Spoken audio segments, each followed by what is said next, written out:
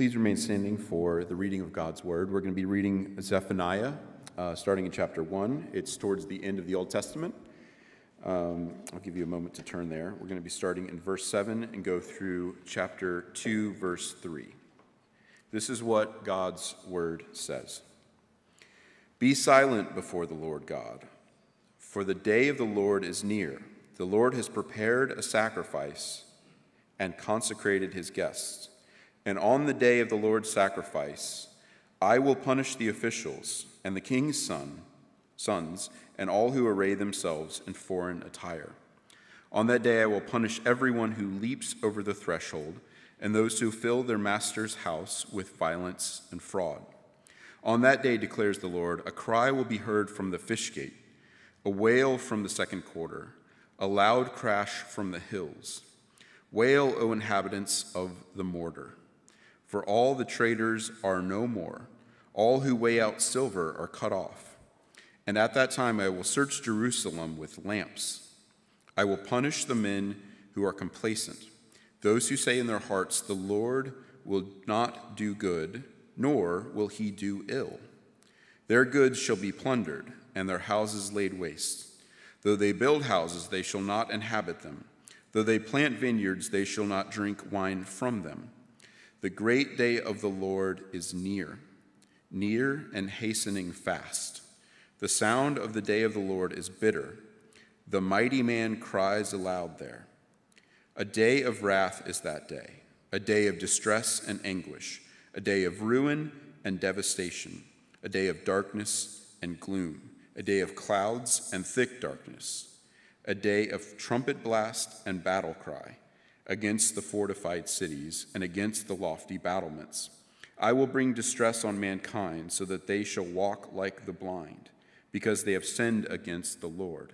Their blood shall be poured out like dust, and their flesh like dung. Neither their silver nor their gold shall be able to deliver them on the day of the wrath of the Lord.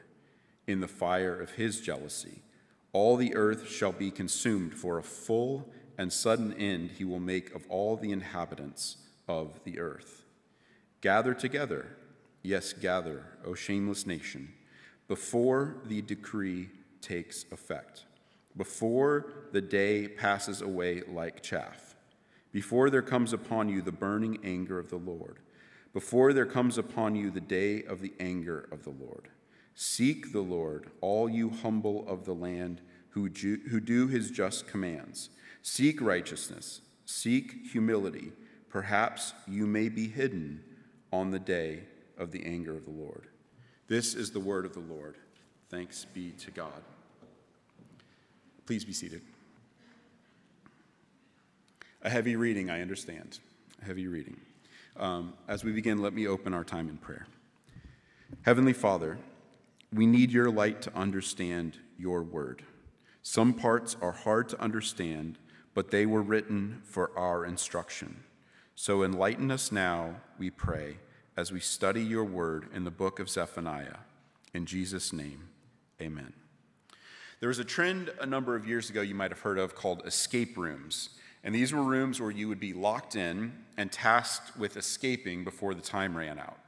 The way of escape came by solving really intricate puzzles, and it was always incredibly difficult in order to escape. And you would pay for this, mind you. And that is not unlike what we find in our passage now. A set amount of time is on the clock, called the day of the Lord, and the task is to escape before time runs out. And it's going to be incredibly difficult. But crucially, there is a way of possible escape. Well, we began a monthly series through the book of the minor prophet Zephaniah. This is the second one in that series. And we are looking at this book not as a historical document, but as a relevant text for our own times. What can we learn from this book as Christians in the 21st century and in 21st century America? And from our text today, we should see that the day of the Lord is unavoidable, but there is perhaps a way of escape. And that brings us to our first point, the unavoidable day. the unavoidable day. That's chapter 1, verses 7 through 18. Well, Zephaniah continues his talk of the day of the Lord. And in our previous sermon, which you can find on our YouTube page if you missed that one, I made a distinction between what we could call the big D day of the Lord, which happens at the end of human history. This is the day of judgment when Christ returns and judges the world in righteousness. And that is contrasted with the many little D days of the Lord that happen throughout the Bible. These are smaller versions of the day of judgment. And this is what Zephaniah means when he speaks of the day of the Lord. He is describing a local judgment on Judah and Jerusalem, not the entire cosmos. And now Zephaniah continues his talk of the day of the Lord with a feast scene. And this is no normal feast scene.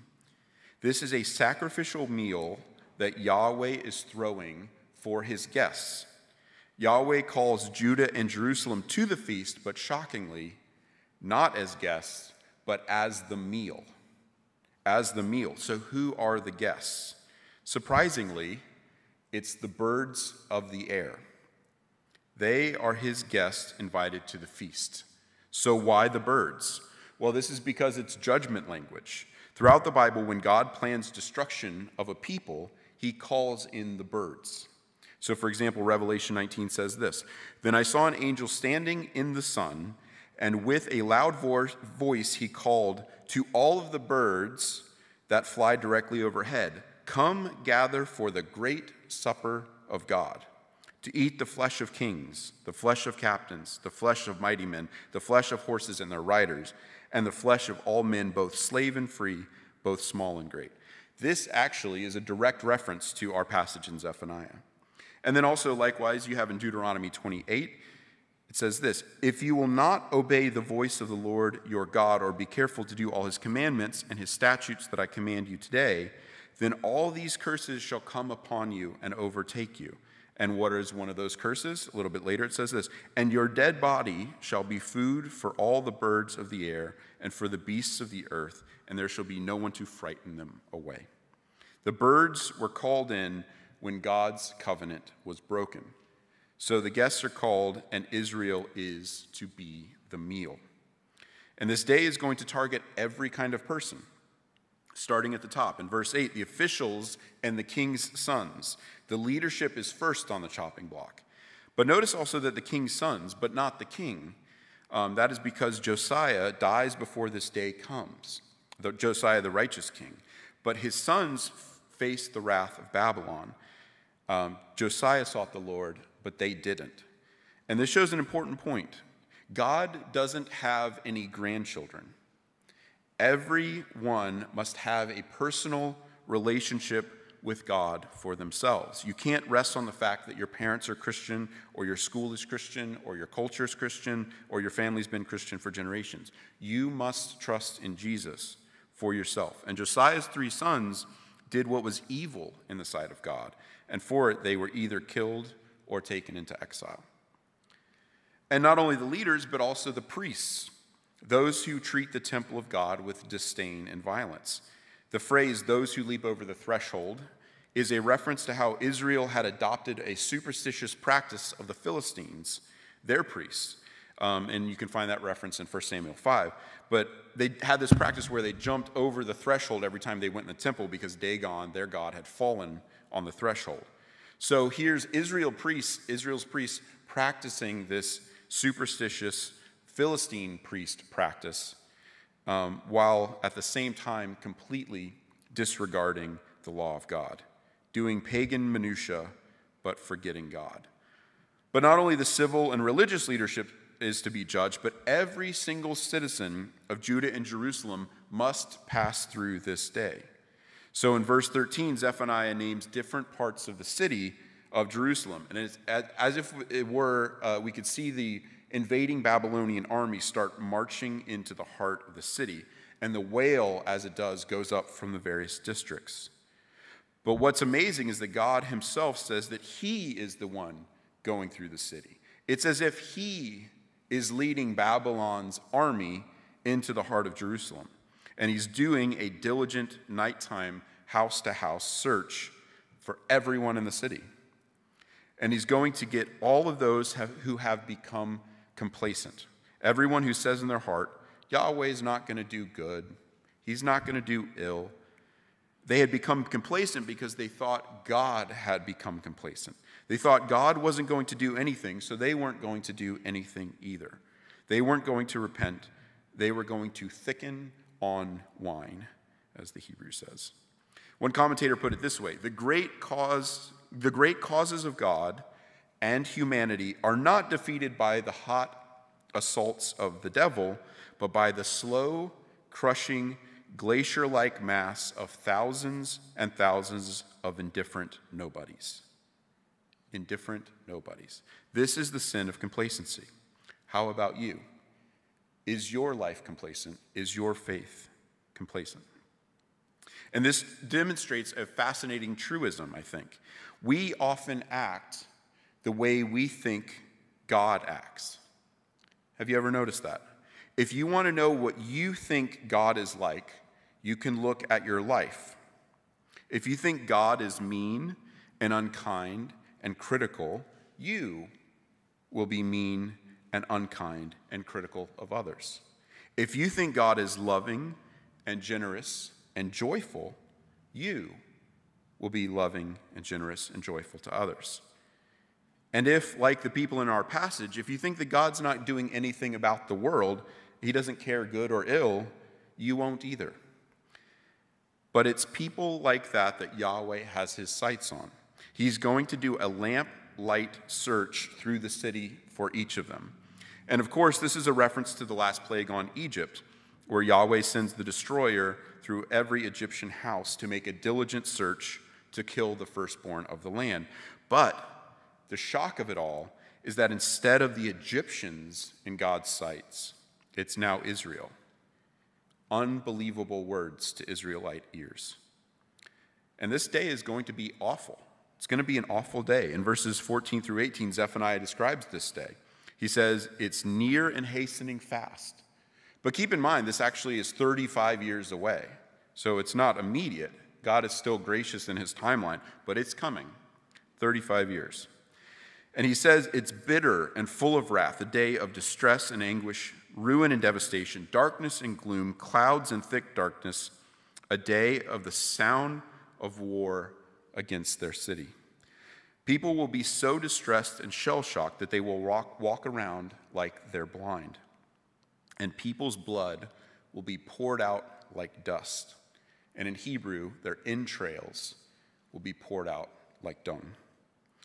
And perhaps the biggest surprise of it all is that the things they were trusting in to save them, namely their military power and their money, will be worthless on that day. People usually have, I think perhaps we all have, a mental contingency plan on how we're going to escape destruction at any given moment. In fact, you might have heard there's been a recent spike in something called billionaires' bunkers. These are luxury bunkers that the wealthy are building so they can ride out the apocalypse in comfort. While poorer people around them die en masse, that shouldn't make them have to give up their luxurious lifestyle. They can just silence the screams in their jacuzzis and then come out when it's safe. Some have moats, some have automatic machine guns, and even flamethrowers to keep people out. But Zephaniah's point here is apt. If you are against Yahweh, good luck hiding. He will find you. Your money and your military power won't be able to save you. And often you could buy off a conqueror in the ancient world. If they came and ransacked your city, you just give them money and start paying tribute. But not this time. Babylon didn't want money because God had put into their hearts to want Israel's destruction. And instead, on that day, the mighty military warrior, even this one, will be shrieking in abject horror. Zephaniah tells them that the day is coming. It's coming swiftly. It's going to be awful. And the things that they are assuming will save them will be worthless on that day. Yahweh has set this day, and nothing they can do can prevent it now. It's on the calendar. Everyone, big and small, will go through it. It's unavoidable. That's the day of the Lord, according to Zephaniah. Okay. Heavy. Yes, heavy. But what does that mean for us? What does this mean for us? We all live outside of Israel and 2,500 years after Zephaniah. So does this passage have anything to say for us? The answer, of course, is yes. Zephaniah here is using covenantal language throughout this passage. If you notice back in our previous sermon, chapter 1, verses 2 and 3, he references Noah, the allusion to the destruction of creation. And then in verses 7 and 8 today, he alludes to the covenantal sacrifice that God made with Abraham. And then in verses 15 and 16, he alludes to Mount Sinai language. That is because Zephaniah is alluding to covenantal language. He is alluding to covenant breakers. If you remember, there were 4 sins that we looked at last time that Israel was guilty of. The first one was syncretism, which is basically trusting in Yahweh plus something else. The second was idolatry, having something higher in your heart than Yahweh. The third was trusting in political leaders, trusting in man instead of Yahweh. And then those who no longer called upon Yahweh, trusting, as it were, in yourself rather than Yahweh. These were the complacent people. So how does this apply to us? Well, the covenant people of God are different now. The covenant people of God are different now. It is no longer based on nationality. That's why the debate, I believe, about whether America is a Christian nation or not is moot. God doesn't covenant with nations anymore. America is not the chosen people, and neither is modern Israel. So who are the chosen people now? Well, it's very clear, isn't it? It's the church, of course. It's the church. We are his called out ones, his chosen people, the city within the city. Peter puts it this way in 1 Peter 2:9. But you are a chosen race, a royal priesthood, a holy nation, a people for his own possession, that you may proclaim the excellencies of him who called you out of darkness into his marvelous light. What you may notice if you're versed in Exodus in Exodus 19, is that that's the same exact language that God gave to Moses for the nation of Israel. That was when God covenanted with Israel as a nation, and Peter takes that same language of the holy priesthood, a chosen nation, and now says it applies to the church. That's who the covenanted people of God are now. God only covenants now with his church, the people of his Messiah. Israel doesn't have a separate national plan. They will have to come to the Messiah as individuals like everyone else. They must belong to the church if they are to be saved, just like Messianic Jews are doing right now. Not 2 plans, but 1. Either you're a believer in Jesus and therefore are right with God, or you are not. Notice also that many of these same sins and warnings of judgment that are leveled against Israel in Zephaniah are leveled in Revelation against the 7 churches of Asia Minor. And notice that in Revelation, John's letters are written to the 7 churches, not to the nation they are living in, namely Asia Minor. John doesn't go, okay, Asia Minor, as a nation, you need to get your act together. No, he writes to these 7 individual churches. And notice that the churches don't stand or fall together. They're not grouped as one in a bundle. Each church has to answer for itself. Some churches are doing well, some are not. And like in the time of Zephaniah, there are some even within those churches that are doing poorly that will be saved, like a faithful remnant of Judah and Jerusalem. So for example, Revelation 3:4 says this, "Yet you still have a few names in Sardis, people who have not soiled their garments, and they will walk with me in white, for they are worthy." So there's some within that church of Sardis, within the region of Asia Minor, who are worthy. So judgment will come on the church of Sardis, but there are some there who have remained faithful. And that's how covenant keeping and covenant breaking work now. Not national, ecclesial. Each church must answer for itself. And within each church, each individual must answer for themselves. So in a sense, churches now can go through days of the Lord. This is what John means when he says that Jesus is threatening to put out the lampstand in response to their faithlessness to him. So this very much applies to us, and we need to be mindful both of that big D day of the Lord at the end of time and the little D days of the Lord that are going on throughout history and church history. There are times that happen upon the world and the church as a way to test the faithfulness of God's people and what they are really trusting in. Perhaps it is one of those days we are experiencing now. But we don't stand or fall as a nation, but as a church and as individuals. So if these days are set on the calendar and we must go through them, what is the way of escape? And this brings us to our second point. Second point, perhaps a way of escape. So our first point, the unavoidable day. Second, perhaps a way of escape. So in verse 2:1, Zephaniah continues the imagery of Yahweh's feast. He calls to the feast the shameless nation. The shameless nation. The hearts of the shameless cannot allow them to admit that they are wrong or even to have a moment of self-reflection. And even worse, Yahweh calls them a nation, but in Hebrew, a goy. A goy. This was a term used for other nations, never Israel. They were no longer acting like the set-apart, special, holy people of God, and instead had become just like everyone else. But with that heavy name laid on them, Yahweh still graciously calls them to this feast. And now, instead of it being entirely a morbid feast, there is a glimmer of hope to be found.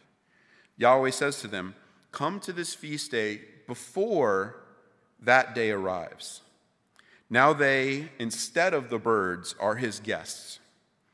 And with verses 1 through 3 of chapter 2, we see another side of this feast emerge. Whereas before you should come to the feast to be food for the birds, now you can either partake of Yahweh's sacrificial feast before the day of the Lord, or once that day has come, you now become the partaken of as the feast. The judgment is there, but now there is a possible way of escape. Okay, so what does it look like to be a partaker of this feast properly before the day arrives? Well, Zephaniah gives three things that are crucial to escape the coming judgment. These are the three things he lists.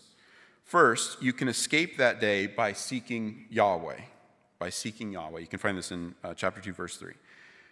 By seeking Yahweh. This means making Yahweh a priority above everything else in your life. Getting rid of the syncretism, the idolatry, the trusting in political leaders, the not calling on him at all. Having a relationship with him, communing with him, worshiping him, caring about what he cares about. And it, of course, means admitting your sins to him and trusting in the salvation that he is offering. That's what it means to seek the Lord. Okay, and then the second thing is that you can escape this day by seeking righteousness. Along with seeking Yahweh has to come a seeking to do his will, living rightly, letting him dictate what is good in your life, even when it makes you feel like a servant doing someone else's bidding, because that is exactly what a life with God looks like. But even more than that, it's paradoxically being overjoyed that someone else is telling you how to live your life and you're praising them for it. I can't think of anything more countercultural in our age right now than letting someone else tell you how to live and you praising them for it. But this is what seeking righteousness looks like. And then third, Yahweh says that you can escape this day by seeking meekness. So seeking Yahweh, seeking righteousness, seeking meekness. Meekness is one of those words, by the way, that's in the Hebrew. You won't see it in the English. I think it's humility, if I remember correctly. But it's in the Hebrew, meekness. And what is meekness? It's one of those words that we all kind of understand, but really have a hard time defining. I've arrived at this definition that I find very helpful. Meekness is humility towards power. Meekness is humility towards power. No doubt you've heard of the story of Cinderella, but perhaps you don't know that in the original Brothers Grimm version of the story, The evil stepsisters, when it's told that someone's foot needs to fit in this glass slipper and that's going to be the princess, in order to secure that becoming princess for themselves, they decide to cut off their toes and their heels. It's pretty morbid. But that's in contrast to the meekness of Cinderella, who was abused by them but didn't retaliate. The stepsisters were trying to secure power and prominence in their own hands, or feet, as it were, and it did not work. They wanted the power, they wanted the prominence, it did not work. And it didn't help in Zephaniah's day either. Meekness is crucial in escaping the day of the Lord because at its core, meekness is not looking to your own hand for your deliverance. And it's also crucial in escaping the big D day of the Lord at the end of time, as Jesus says, "Blessed are the meek, for they shall inherit the earth."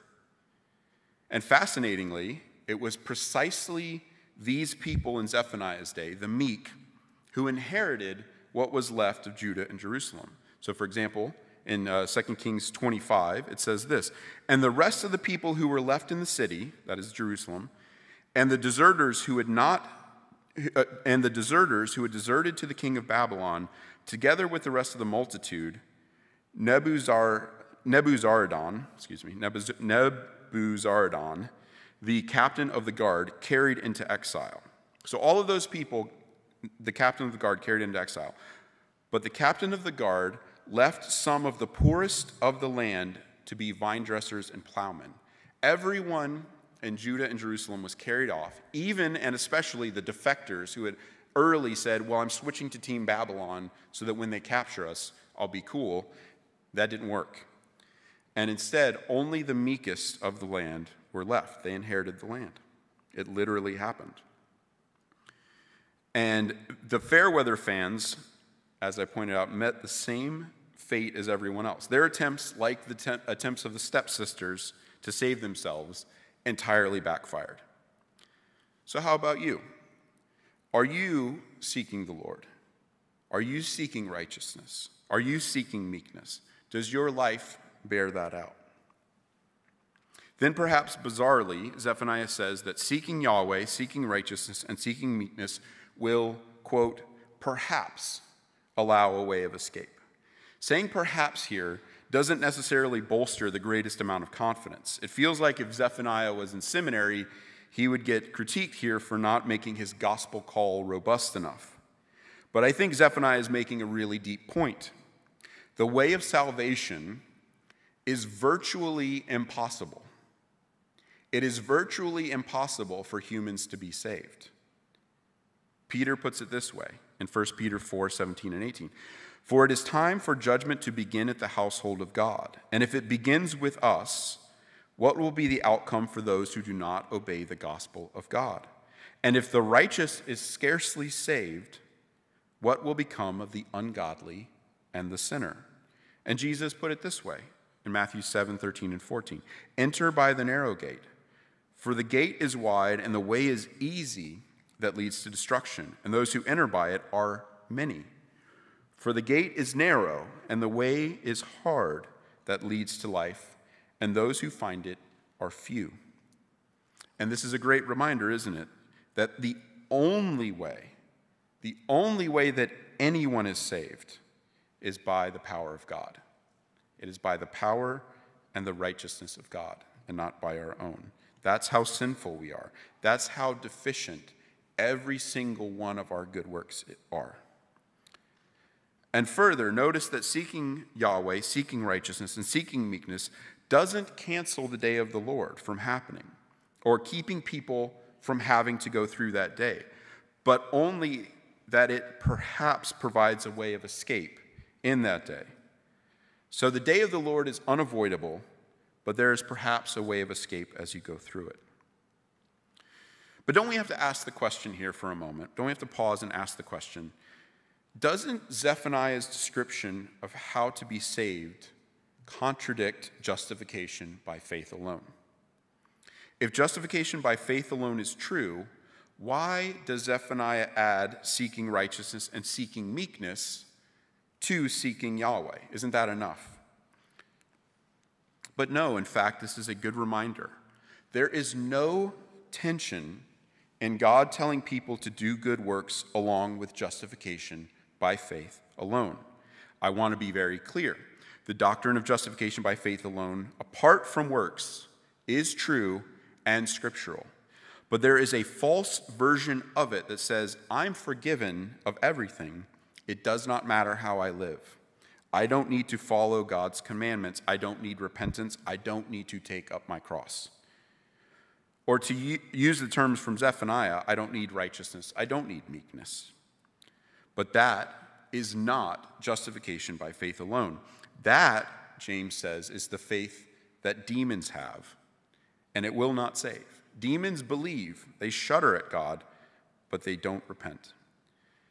And as James rightly reminds us, faith without works is dead. It's interesting to me, there was the godly German pastor Dietrich Bonhoeffer. And at a certain point in his life, as he opposed the ways of Hitler in his own German Protestant church, that he started to doubt, as a Lutheran, the doctrine of justification by faith alone. He never forsook it, but he did start to question it. And the reason is he looked around at all of his fellow German Protestant Lutheran ministers, and he saw them supporting Hitler. And he wondered how people with the supposed correct view of justification could be so full of hate and lacking in righteousness. He believed the churches of the German Reformation had taught many marvelous things about the Christian freedom, the triumph of grace, but the churches had not built loving hearts. In other words, he saw firsthand how faith without works is dead. So when we see Yahweh, through Zephaniah, add that people must seek righteousness and meekness in order to be saved, we should not bristle. The doing of righteousness is in no way at tension with the doctrine of justification by faith alone. And in fact, according to Yahweh, it's the only possible way of escape. Okay, so I know how heavy all of this is. This is a very heavy sermon. You guys are only hearing this for a half an hour. I've been swimming in these waters for weeks now. It's very heavy, I know. So in a passage full of judgment like this, that is indeed the very word of God that must be preached, how do we see the gospel? Well, even in the warnings from Zephaniah's day, there's still hope being offered. Yahweh is beckoning the inhabitants of Judah and Jerusalem to come to the feast before the day arrives so they can find the way of escape. But this is also not unlike the big D-Day of the Lord that will happen at the end of human history when we all stand before the judgment seat of Christ, as Paul writes. The real question is whether you come to the feast early or late. Those who come to the feast early will call upon the Lord in sincerity and pursue righteousness and meekness and be saved, not by their righteousness or their meekness, or even necessarily their sincerity, but upon the goodness of God who offers it. That is the core of the salvation. Everyone who calls upon the name of the Lord will be saved, and there is now no condemnation for those who are in Christ Jesus. For you see, here's the gospel. All of the horrors of that day have already come for those who trust in Christ.